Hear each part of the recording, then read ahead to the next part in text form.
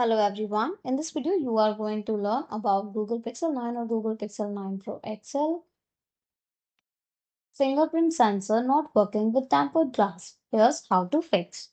So for this, what you can do is open the settings first. If your fingerprint is not working on the tamper, then go to settings and tap on display and touch. Here you will find the option touch sensitivity. Select it, toggle off the adaptive touch and just toggle on the screen protector mode. Only this mode should be on and adaptive touch should be toggled off.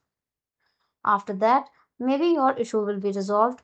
But if it doesn't, then one more thing that you can do, you can remove the tamper glass.